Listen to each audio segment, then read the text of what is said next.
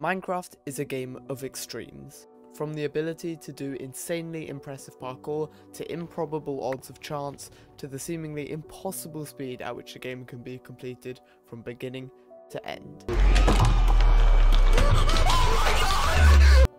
The speed at which blocks break is no exception. While average breaking speeds of blocks are nothing special alone, factors that affect the speed can drastically change that. As almost all effects of this nature stack in Minecraft, there are seemingly endless possibilities and combinations to how slowly a block can be broken. This video will focus on one of the many in Minecraft, the game of extremes.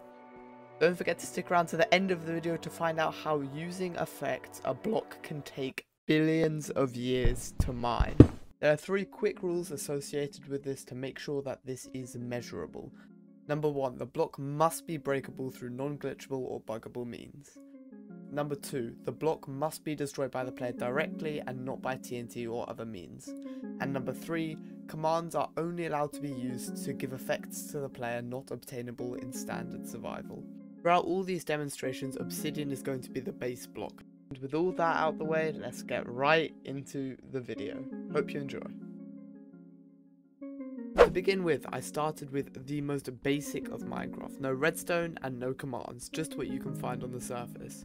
I began with a wooden pickaxe, which takes 50 seconds to mine obsidian. A fist in Minecraft is 5 times slower than a wooden pickaxe, and therefore mining obsidian with your fist takes 250 seconds. For this section, the slowest way to mine a block was mining an obsidian block with your bare fist, whilst floating fully submerged underwater, with mining fatigue 3 using 60 Elder Guardians to refresh the cycle every single time it goes down.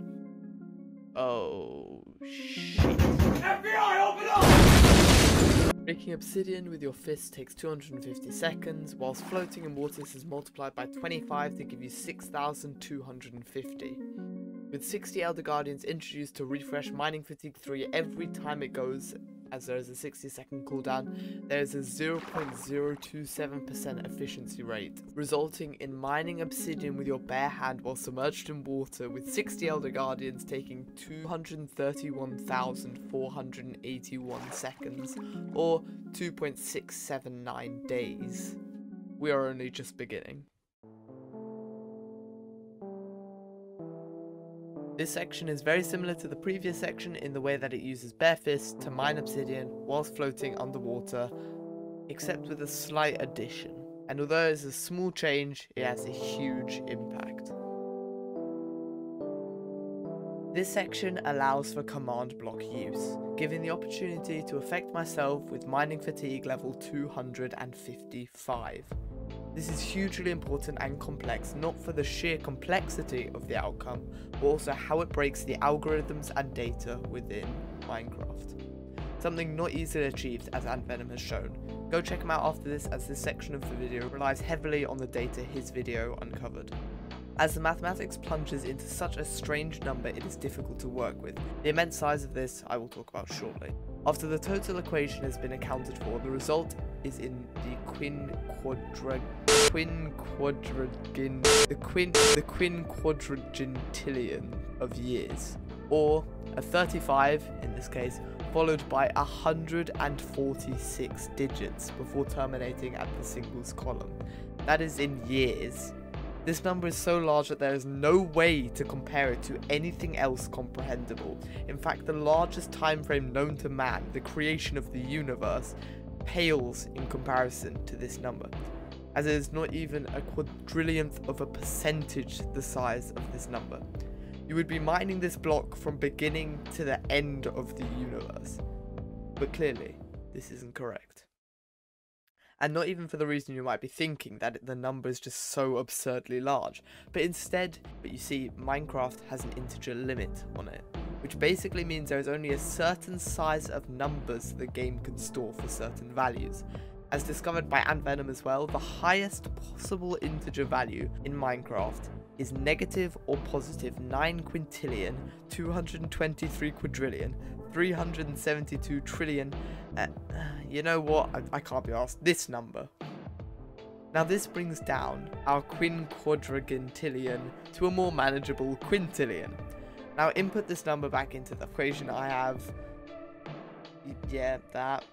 And we get 292 billion years.